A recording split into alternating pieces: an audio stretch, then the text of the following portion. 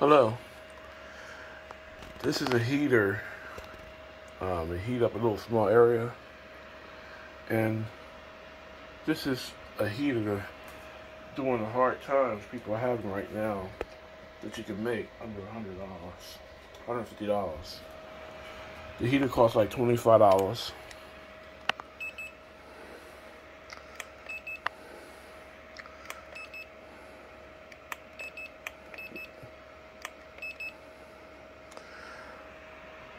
And it pulls low wattage. This heater is from Amazon. And it's a quick emergency, like if you need to heat up a hand, you want to get heat near your feet. I just started this up not too long ago. They ain't been running that long. It's low energy. This might help you provide a little heat if you had a power outage. It's a regular battery. It's an acid battery. If you need something that would carry you, for like 10 hours to 12 hours, that just draws very little energy.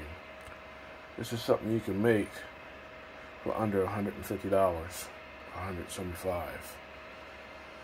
And then when you need to charge it up, put some jumper cables on it and charge it through your battery. I put it inside your vehicle, but my recommendation is not to put it, disconnect your battery. This is only for extreme emergency. There's no fuses on it.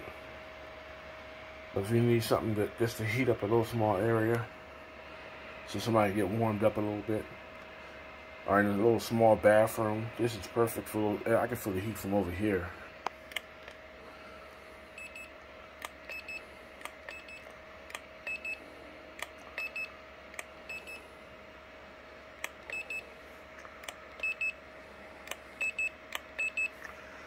I can feel the heat from over here. It feels good.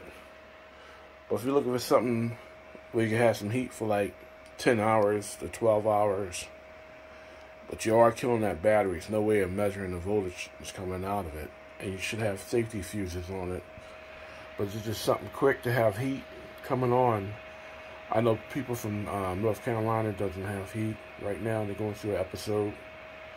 And especially the batteries are going to disappear off the shelf because everybody's looking to get a battery and get some type of heater. This is one of the ways you could do it. But this one, it uses way less energy than the other man-made, the safety one. This uses 50 watts less to 100 watts less than what the other ones use. So this battery will probably carry you about 12 to 15 hours or more with this little heater. It's just something cheap to make and put together real fast.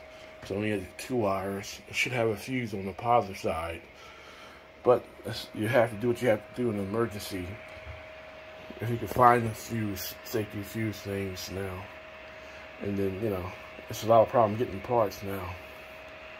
I'm just showing you what you could do to make some heat real quick. And it's great to heat up in the basement if you don't want your pipes to bust or sink, or just you yourself.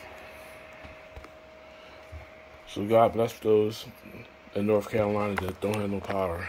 I know my family members are there. They don't have no power now. God bless you all. Have a safe night.